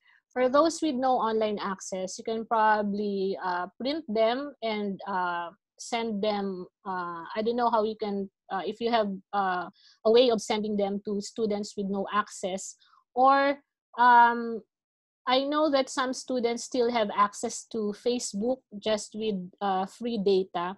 So I think this is now the time where you can actually maximize the affordance of social media in terms of educational purposes. So when doing an analysis po, it's not just one form, one delivery format or one type.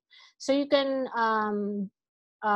maximize all types of, all ways wherein you can reach your students. So I'm not at the liberty to say how kasi I do not know the context of your students, but it's important that you should be able to reach them. So kahit po ka basic as writing down the questions and sending the questions via text is okay, as long as you are able to get their current context right now. Iba na po kasi ngayon, unlike in a face-to-face session, ang bilis parang you just ask them and then you assume that everyone is on the same field or playing field. Pero ngayon, some students would have no access to the internet. So napaka-importanting malaman po natin yon. Some students would probably have difficulty watching videos dahil medyo kailangan ng malakas na bandwidth. So, those different contexts ay dapat pong malaman natin, including yung mga prior knowledge and skills natin. Kasi, na-imagine po natin yung mangyayari. It's like an individualized or a personalized instruction.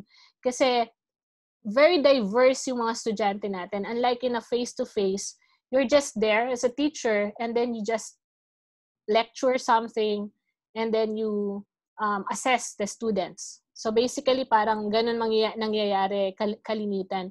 But now, you won't be able to face them at all. I mean, siguro itong first semester natin, basically, I'm imagining na wala talagang face-to-face session. So you should be able to reach them para po kayo makapag-design. Kasi otherwise, magiging one-size-fits-all ang design niyo na instruction. So importante po na you try all means para sila maabot, as basic as SMS or text message. Yung isa naman po, instructional design for ODeL be limited or determined by the peculiarities of HCIs in terms of vision and mission.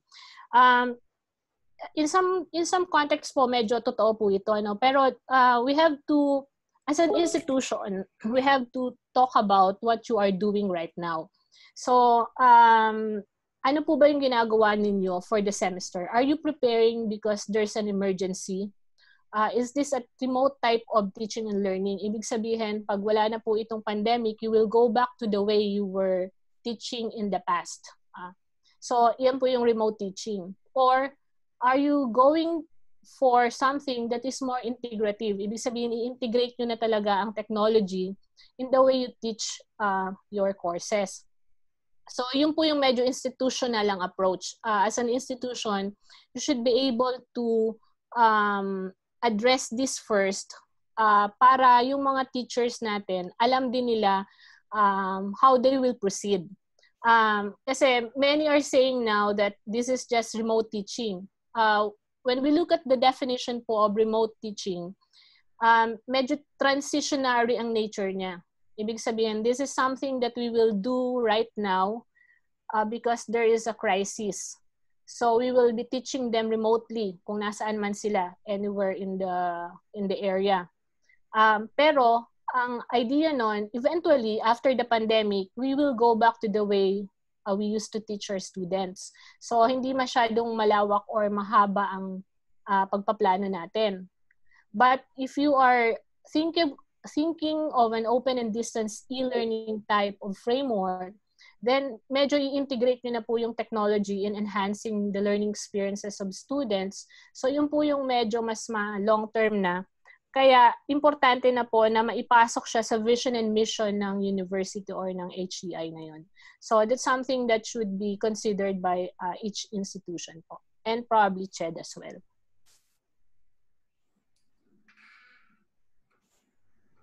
Yeah, we have.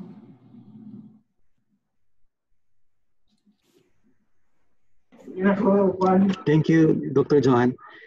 We have another question po from Facebook Live. This is from Sir Dexter Nagumbay. Ang question niya po is, how will student gain the necessary skills after viewing demo video, especially if it entails utilization of sophisticated laboratory equipment physically available only in school? Thank you. Thank you po for that question. Medyo that's really a complex question po, kasi talagang parang all of us are caught off guard and medyo very limited yung time ng preparation natin. But we have to make do with what we have, which is why po it's important that bago nyo ito i-implement or i-deliver this first semester, you really should plan for this one. So, ito po yung purpose ng instructional design. Doon po sa diniscuss kong mga learning activities. So, for example, you ask your students to watch a particular video. So, after po ng watching ng video, you should write down a series of questions that will help address yung learning outcomes. So, depende po yun kung ano ba yung objective nyo. Is it the procedural type? It's a content type? So, doon magbabase po yung type ng question na i-design ninyo. So, for example, after watching the video, ano ang ina-expect mo pong behavior ng estudyante na yun? So, i-phrase nyo po ng ganun yung questions. And then, pwede nyo po siyang recreate. For example, yung video ay step-by-step procedure on doing something. And then you can probably ask them to do something similar to what the video has shown using specific real-life scenario. Ibig sabihin, for example, nagdi-discuss kayo instead na laboratory, gawin nyo po siya, ano ang mga pwedeng gawin sa bahay. So, as a teacher, kasama yun sa design ninyo. You will think of ano ba yung mga available na gamit nila sa bahay na pwede nilang gawin sa pag-experiment ng gantong klaseng scenario.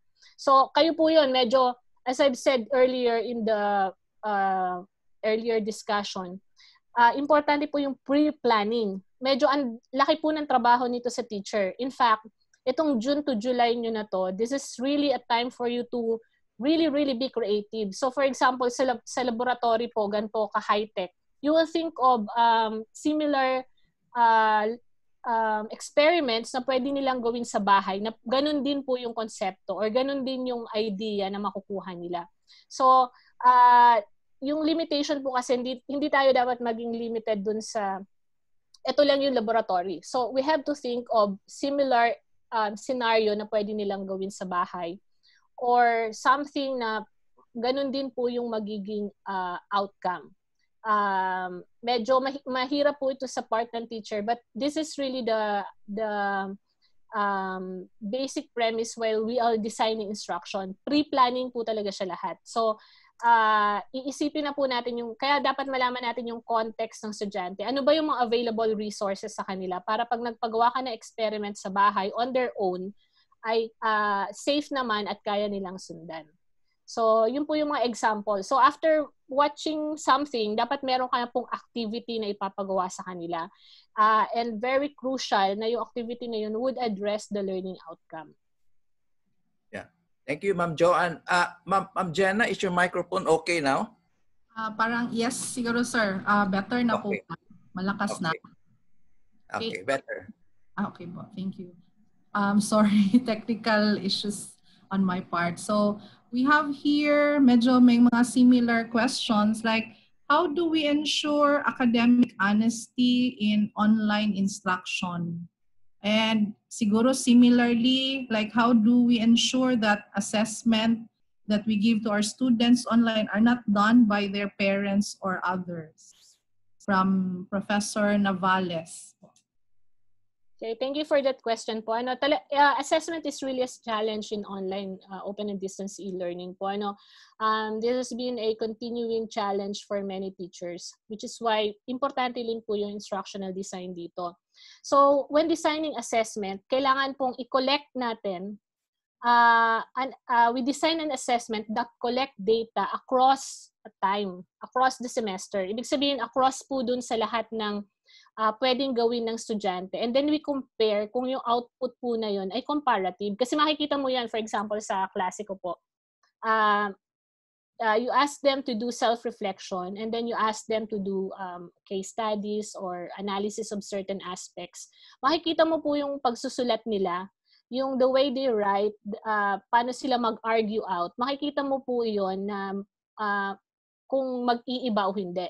So, as a teacher, dapat po you'll be able to judge yung collection ng mga pieces of work nila na yon, which is why dapat po meron kayong variety of assessment strategies. Hindi pwedeng isang type of essay lang, isang type of question lang, isang type of assessment lang. So, dapat po may variety of strategies kayo. Ngayon po yung iba, yung exam, na pinaka-basic, syempre, na ginagawa minsan. So they ask for example, instead na written, pwedeng oral. So, for example, one-on-one tayo, I will ask you certain concepts and then sasagutin mo ako. So, if possible. Pero kung halimbawa po you have like 50 or 60 students and it would be impossible, and then you devise other means na medyo makakapture nyo po yung ganong klaseng type of assessment. Ang importante po dito, varied yung assessment strategies ninyo para makapag-judge po kayo na yung work na yun ng estudyante ay kanya talaga. And then you devise siguro at the end of the semester talagang way na kung gusto nyo talaga na exam, so yung iba po ang ginagawa, parang pinapa-video camera nila while the students are taking exams. So, pinoproctor ng teacher. So, o kaya po yun nga, oral exam. So, meron po yung oral exam, it can be a synchronous or asynchronous. Yung ibang mga teacher na talagang very particular sa ganito, talagang synchronous po. So, like ganito, may question and then you answer. So, yun po, varied types of assessment and ensure that you're able to capture yung pong parang pagpo-progress ng sagot ng mga estudyante. Another way po na na madali ninyo itong ma-compile is for students to do a portfolio. So para po ay makikita nyo yung trabaho nila through time. I hope that answers the question po. So very I think that would be very helpful to everyone, no? Considering that it is really a concern, especially for those who will be implementing this kind of remote teaching and learning in the coming semesters. We have a set of questions, pero parang pareho yung nila concern, like, is it advisable to use design by learning outcomes in technical courses? Posible ba yung ating this type of distance learning in subjects with laboratory experiments? and also those with skills-based subjects? Yes po, possible pa rin po yun. So for each subject, be it technical or not, meron pa rin kayong specific competency or outcome that you want to that you want your learners to acquire. So basically yung pa rin po yun. You design base kung ano yung outcome or base kung anong competency yung gusto ninyong ma-acquire ng learners ninyo. So yun po yung pinaka-basic premise doon. So pag na-define nyo po yon ng malinaw, and then yung pong horizontal plan na shinare ko kanina would be very, very useful. Kasi pag na-identify nyo na po yon, even if it's a technical course, so for example, at the end of this session, dapat yung mga bata ay marunong na mag-welding or something. Hindi ko po alam. Ano po yung topic or subtopic na pwede pang maging doon? So, pwede pong procedural yon. So, halimbawa, malaman nila kung anong mga requirements na kailangan, magamit nila itong gantong klaseng mga tools, etc. So, yun po yung mga topic and subtopic. Then, ano po yung learning resources? So, identify nyo po yun. Halimbawa, may video po ang TESDA. So, ito yung learning resource ninyo, video ng TESDA. Lalagyan niyo po yun ng annotation. So, itong video na to ay nagpapakita, for example, kung paano gamitin itong specific tool na ito. Then, after po nung learning resource na yun, bibigyan niyo sila ng learning activity. So, sundan step by step ang ginawa na napanood ninyo sa video. So, parang ganun po yung progression ninyo. So, hindi po to pang cognitive or pang academic courses lang. Pwede nyo rin po siyang gamitin for technical or experimental courses. Ang importante po, meron ka syempre learning outcome lagi. Yun lagi ang ating basehan or a competency na gusto nilang ma-acquire. And then from there, dun po ninyo ibabase lahat na yung succeeding steps na ginawa natin. So, dun nyo po babase yung topic and subtopic, doon yung ibabase yung mga learning resources, doon yung ibabase yung learning activities as well as the assessment. Okay, thank you po. May specific question. How about for law school?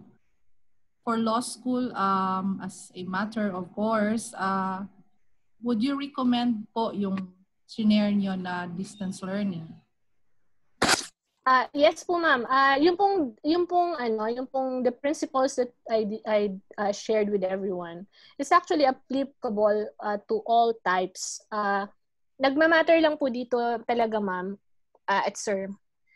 Yung the way you design the activities now. So may share po ako dun sa towards the end po, di ba? So kailangan i-identify niyo yung specific content na dapat nilang malaman. Is it a fact? So, syempre, sa law, for example, basically mga facts yan. Pwede rin yung mga philosophies and epistemologies. And then, pag na-identify niyo yung specific type of content na yon, anong klaseng activities ba ang magiging appropriate dito? So, pwedeng debate. So, how do you debate? So, for an asynchronous type, sa learning management system po, pwede po kayong mag-create doon ng debate. So, pwede yung debate na written. So, halimbawa, meron kayo ipopost na isang kaso at sasabihin nyo sa mga estudyante, i-argue nyo to. This type of, ito yung pro and ito yung against.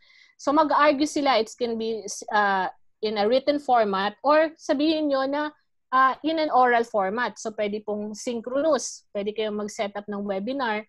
Or kung asynchronous po, you ask your students to video record themselves arguing a certain concept. So depende po yun sa design lagi. So magagawa po yun depende doon sa pre-planned activities na gagawin. So ang basic premise po dito, magiging sobrang creative po tayo yung mga teachers ngayon. Kung unlike before na ang gagawin natin syempre, ile-lecture ko na lang to kasi para matapos na. Ngayon po, mag-iisip kayo ng mga learning resources which are available in the internet. Pero ngayon, kayo po, kung halimbawa sa palagay nyo, you think that you are more comfortable with you providing the input, then what you can do is do a recording of all lectures that you would like to be recorded. And then afterwards, you can ask your students to watch the video lectures. Ang importante lang po, it's not just watching. After that, what are the activities required from the students to do with the material that they watch? So after watching, ano na po ang gagawin nila? So you can probably do some reflection questions, ask them to do an essay, or kung ano man po. Yun yung po yung activity na sinasabi ko. Doon po kasi nagbo-boil down yung learning. So it's not just yung the after watching tapos na, wala na silang gagawin. So ano po yung expectation natin after watching relative to the learning outcome? So yan po. May very realistic question po dito. What is the suggested number of students per online course or per online class? If you have any suggestion. Suggested number of students per online class or course. Do we have an ideal number? Okay. From experience na lang po, ma'am, ano po, sa UPOU po, we have 1:25 or up to 1:30. So one teacher handles a section composed of 30 students. And then after that, i-break down mo po yun another section. So yung halimbawa 31 to 60 would mean another section. Ngayon po, pwede rin po yung teacher pa rin mag-handle. Pero we usually get a tutor. So if you have 60 students, then pwede kang kumuha ng tutor that who will assist you in the another section na dahil po dun sa another 30. So like for example, minsan may estudyante kami na class na 100, so you can get a number of tutors for that. So yun po yung from experience, 1:25 or 1:30. Okay,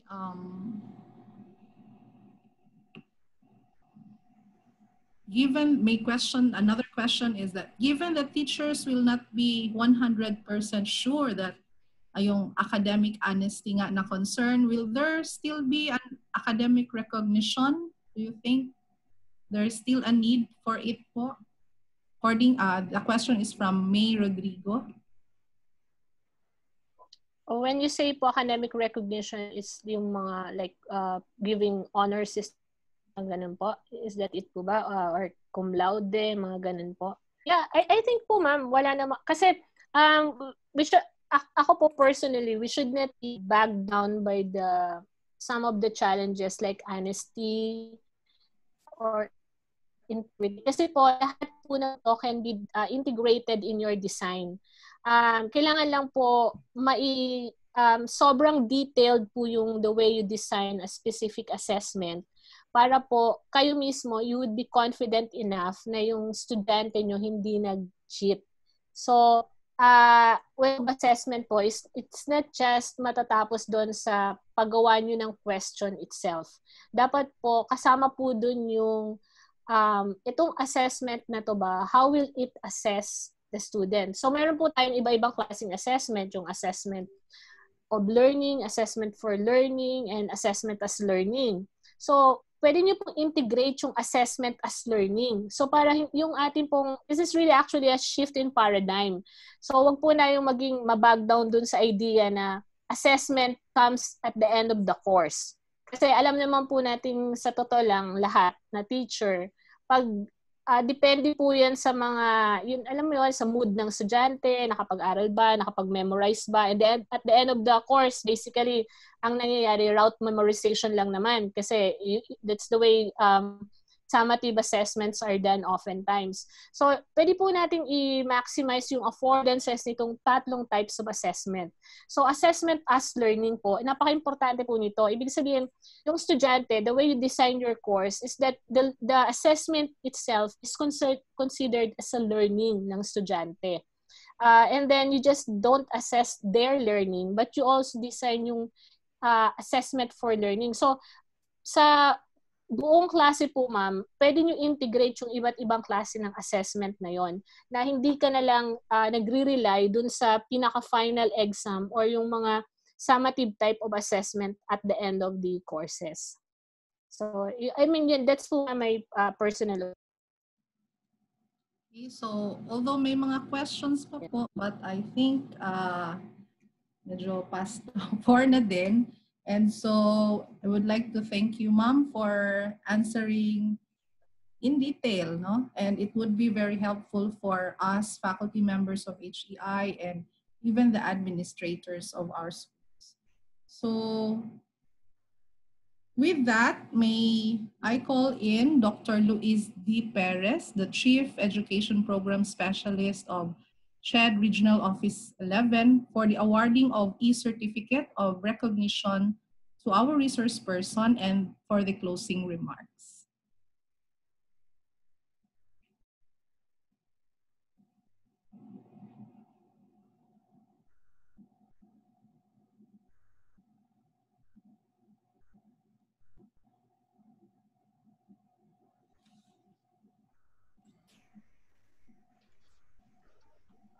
Good afternoon. So in behalf of Dr. Luis Perez, so in behalf also of our Regional Director, Dr. Maricar Arcasquejo, our heartfelt gratitude to the resource person, Dr. Joane V. Serrano, of the University of the Philippines, Open University. Thank you very much, Dr. Joanne, for sharing your wisdom, knowledge, and time. So I would like to read the Certificate of Recognition for Dr. Serrano. The Republic of the Philippines, Office of the President, Commission on Higher Education, Regional Office 11. This certificate of recognition is hereby awarded to Dr. Joane V. Serrano for generously sharing her expertise and time as the resource person during the conduct of CHED 11 webinar on instructional design for open and distance e-learning among the administrators and faculty of higher education institutions in Region 11, held on June 3, 2020 via Zoom and Facebook Live. Issued this 3rd day of June 2020, Davao City, Philippines. Signed, Dr. Maricar Arcasquejo, CISU 3, Director 4.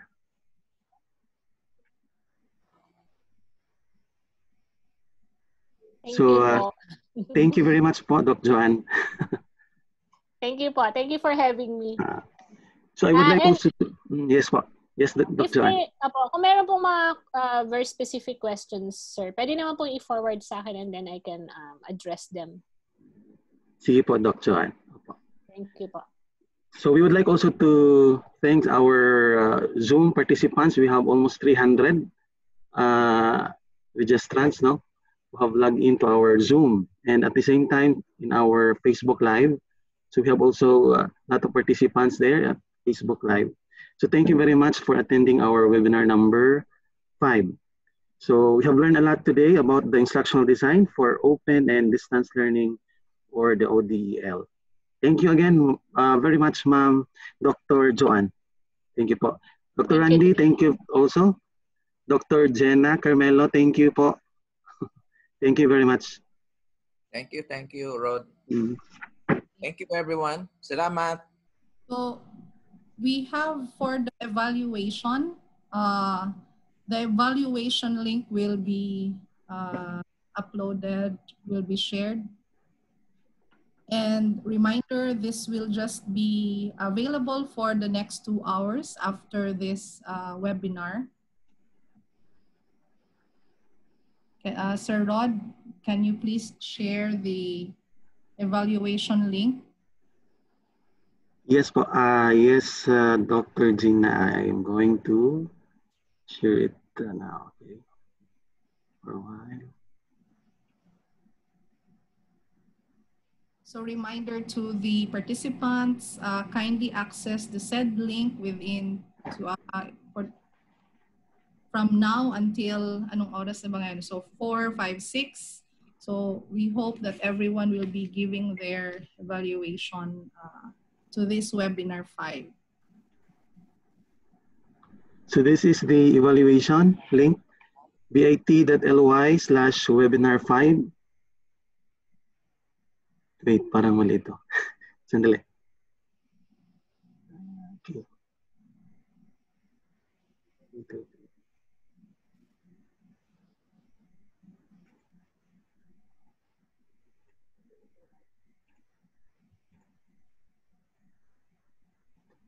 This is the evaluation link, bit.ly/evalwebinar5. And you can also scan the QR code for easier access of the link. So either visiting the link directly, or you can take a picture of the QR code and then you can directly visit the evaluation. So as mentioned by Dr. Jenna, it will be closed 2 hours after the webinar session ended.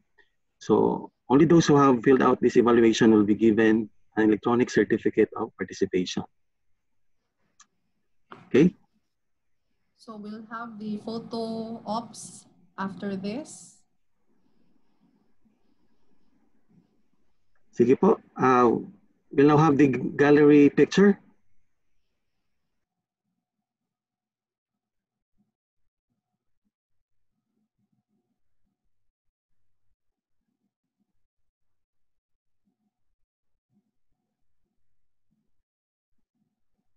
So how do we go about this? Okay. So we will have our thumbs up and then we will have our best smile. Okay, so 1, 2, 3. Thumbs up, please. Smile. Okay. Next, we have 8. We have 8 galleries. Second. Okay, thumbs up, please. 1, 2, 3. Smile. All right. Third. Okay. Thumbs up, please. 1, 2, 3. Smile.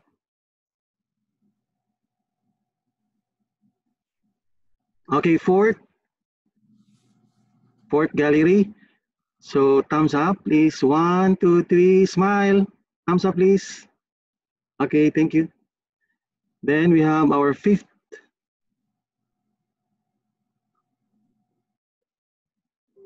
1, 2, 3. Smile. Thumbs up. Okay. Next, sixth gallery. 1, 2, 3. Smile. Thumbs up. Okay. Second to the last gallery. 1, 2, 3. Smile. Thumbs up, please. Okay. And the last gallery. 1, 2, 3. Smile. And that's it.